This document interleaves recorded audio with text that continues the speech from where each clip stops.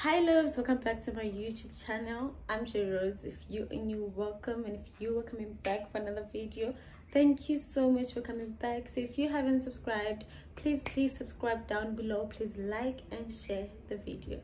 Let's get right into this video.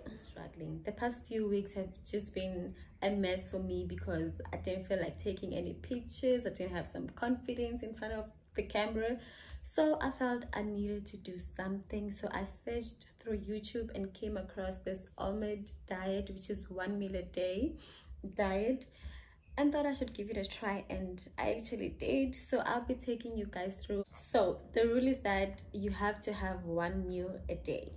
You choose whether you want to have it in the morning, in the afternoon, or at night. People usually choose the afternoon one because they want to balance, but I'm like, honey, I can't sleep on an empty stomach, so I chose to eat at night. But to be honest with you, I wasn't only eating at night. I drank smoothies. I wasn't really eating. I was drinking smoothies. So what I would do is that in the morning, I would wake up around 8 or 9, have coffee and lemon, which works wonders, but not for me yet.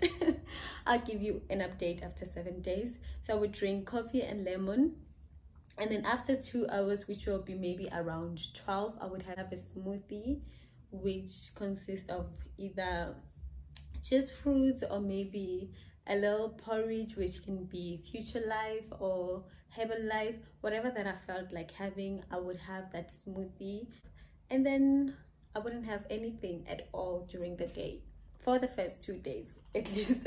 So I wouldn't have anything throughout the day until 5 or 6, where I would have like a solid meal.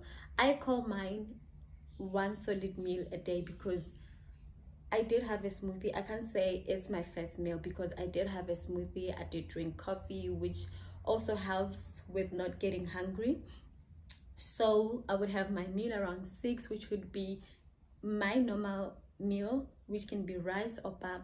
Yes, honey, I did eat the pap. I didn't have pap, but I would have rice or either spaghetti around 6.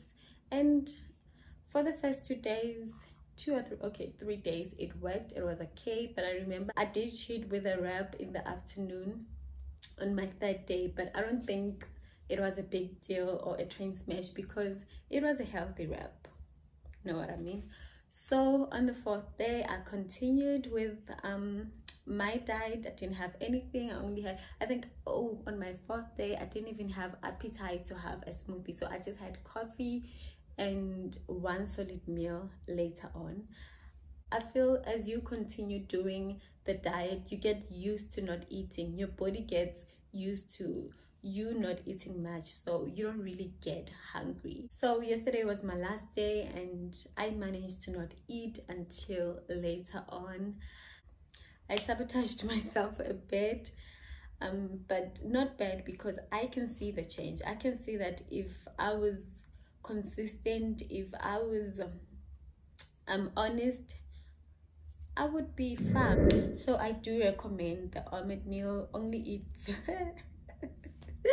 it's not for the faint-hearted, please. It's not for the faint-hearted. If you love food like me, then it's gonna be like a problem.